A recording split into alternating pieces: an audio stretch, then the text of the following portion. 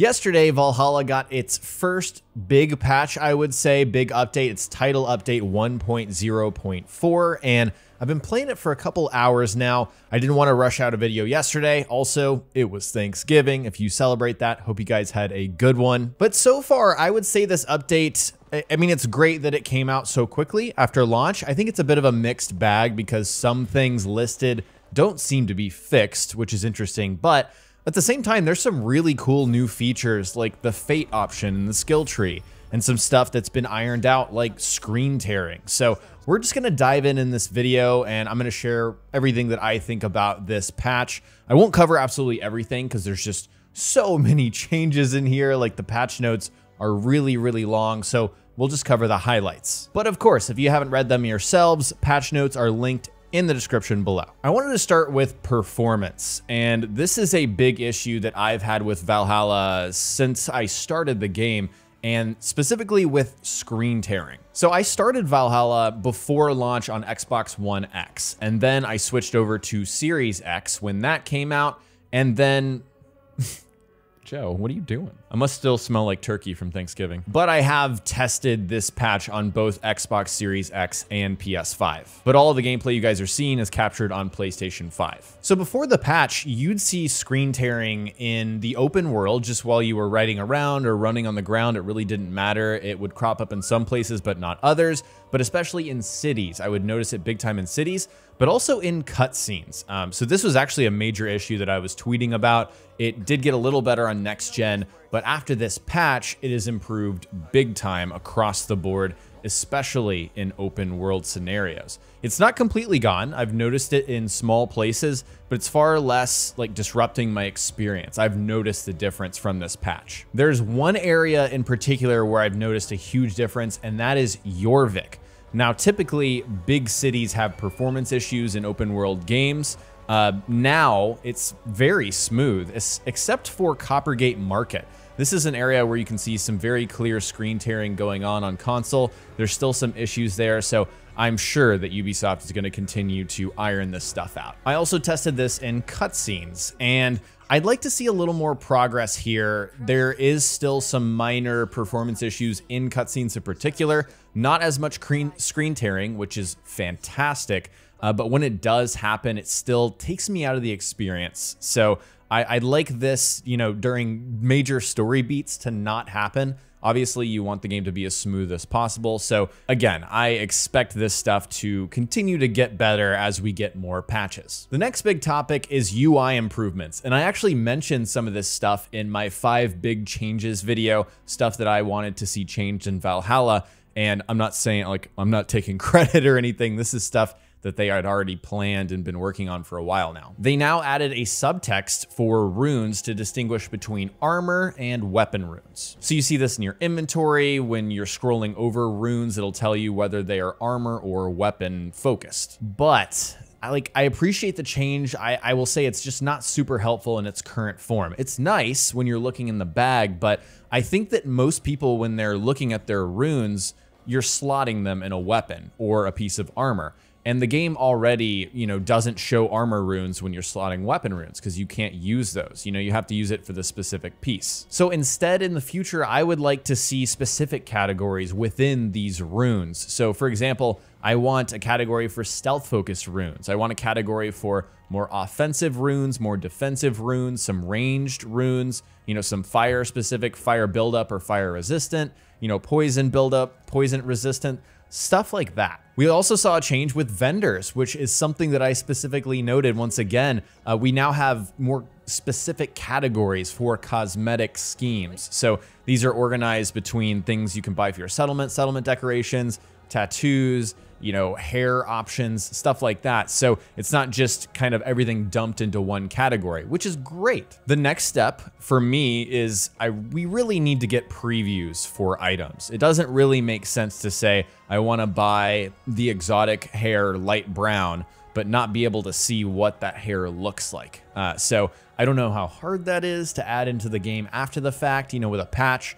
if it even is possible, but that would be awesome. The next big change is to the skill tree. Now, it's not what I mentioned before about the fogging and defogging, although I've noticed that's less of a problem, probably just because I'm power level 250 now, but they added an option to auto-assign points from the center of the tree. So you have to scroll over the center option, and there's, you can hold down the button, and that allows you to let the fate decide what your skill points are going to be. Now, I expected this to be completely random, right? I'm leaving it up to the fate to decide, but it seems to do the same thing almost every single time. And I played around with it, like I filled it halfway to get to certain skills that I want, and then said, let the fates decide, and then it filled in the rest. But it all kind of seems to do the same thing, which is it branches out from the middle and grabs almost every single skill node that there is before getting to the outer edge. I like the ability to do this when I really don't want to worry about skills. I mean, by the time I've unlocked all the skills, which you can do pretty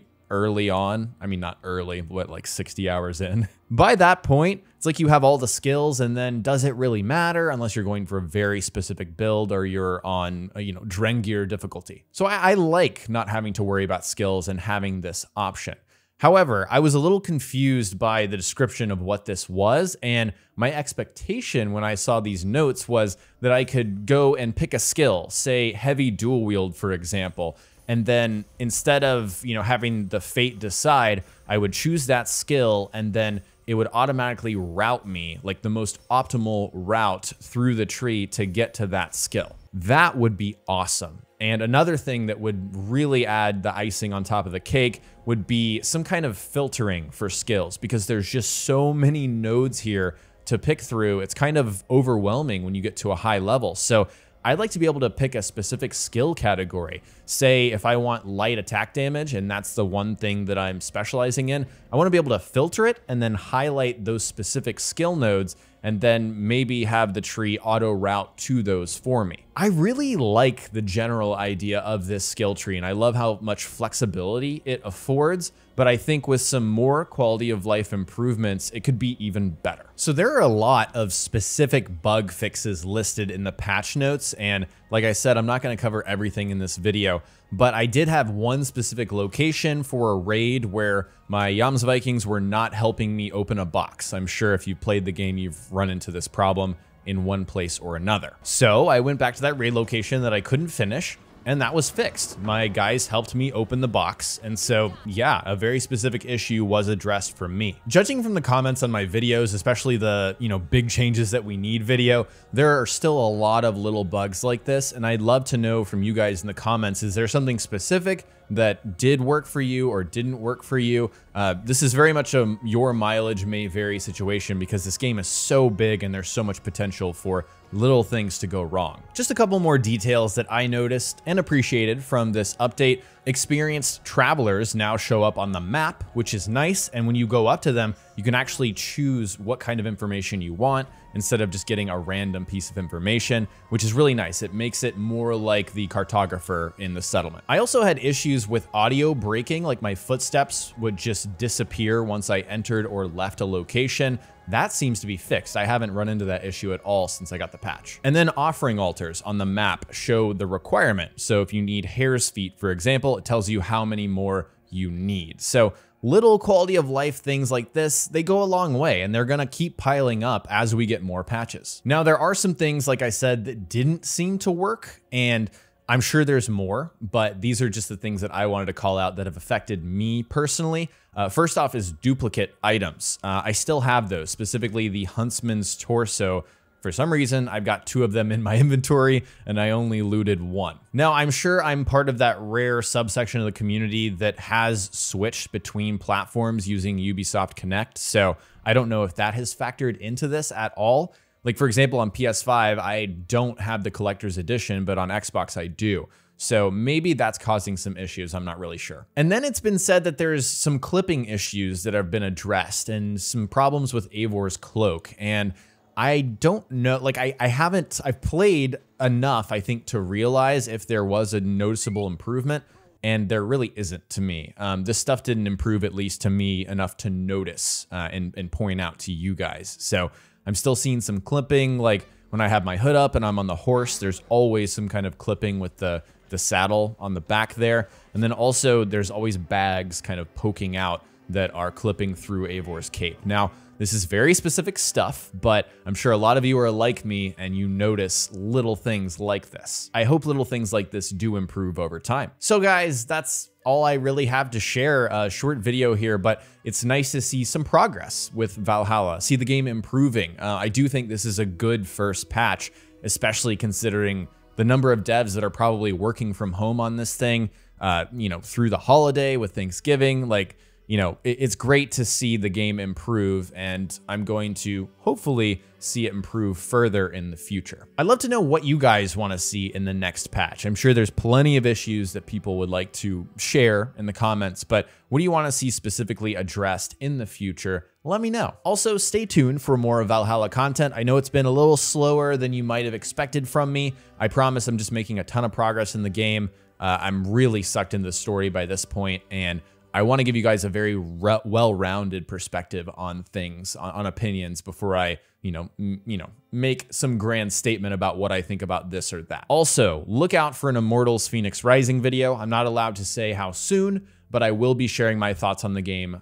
very soon. So if you haven't already, make sure you're subbed to the channel and turn on live notifications, hit that bell so you don't miss these new videos. Also, be sure to follow me on Twitter. I'm at jayvee and Instagram at jayvee.yt. And if you want to talk more Assassin's Creed Valhalla or Cyberpunk, that's right around the corner, any games really you want to talk about, we have a community Discord over at discord.gg/jayveeonyt. Lots of great people in our community. Links for everything are in the description below. Big thanks to my YouTube members, my Ultra fans, Grass, Dave, Deadwalker, Bill, Cam, Cullen, and Jacob. My super fans, Kamal, Casey, Tipsy Sergey, Dan, Karen, and Tarl K. Fans, Matthew, Spyro, JVO, John, Lilman, Brock, Tia, Level 42, Ryan, Allura, Ryan, Moonman, and Joe. Supporters, Nos, Flame, Nightmare, Sung, Abhishek, V-Toxic, Taryn, Glenn, Elo Games, Undersittable, Adam, Blaze, Mr. Hollow, and Quickness for supporting the channel. If you want to support me further, click the join button below this video. In exchange for your support, you'll unlock custom badges and emotes to use in chat. Check the link in the description for more information. Thank you guys so much for watching, and I'll talk to you next time.